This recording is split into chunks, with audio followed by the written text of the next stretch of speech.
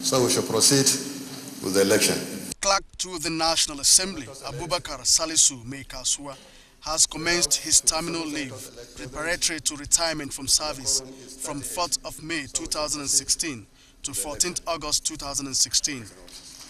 A statement by the outgoing clerk says the acting clerk to the National Assembly, Mohammed Sani-Omoliri, will perform his duties with effect from Thursday, 12th of May 2016. It will be recalled that the National Assembly Service Commission had, in a letter dated 20th April 2016, appointed Sani-Omoliri as the acting clerk to the National Assembly. This was followed by various reactions from the letter written by the Senate President, Bukola Saraki, rejecting the appointment, and the Commission's chairman's reply explaining the circumstances of the emergence of Sani-Omoliri against the incumbent deputy clerk to the National Assembly, Ben Efeturi.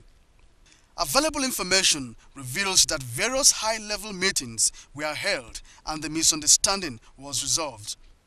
Sani-Omoliri was born on the 7th of June 1961 in Okene, Kogi State, where he attended Native Authority Central Primary School, Okene, from 1966 to 1971 and had his secondary education at Government Secondary School, Okene, from 1972 to 1976. He is a graduate of Ahmadu Bello University, Zaria, where he obtained Bachelor of Law certificate in 1983. Mohammed Sani-Omoliri joined the services of the National Assembly in 1992 as legal counsel.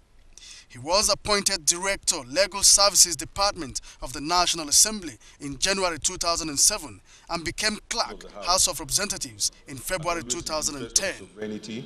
From the National Assembly, Ignatius Nkwo, NTA News.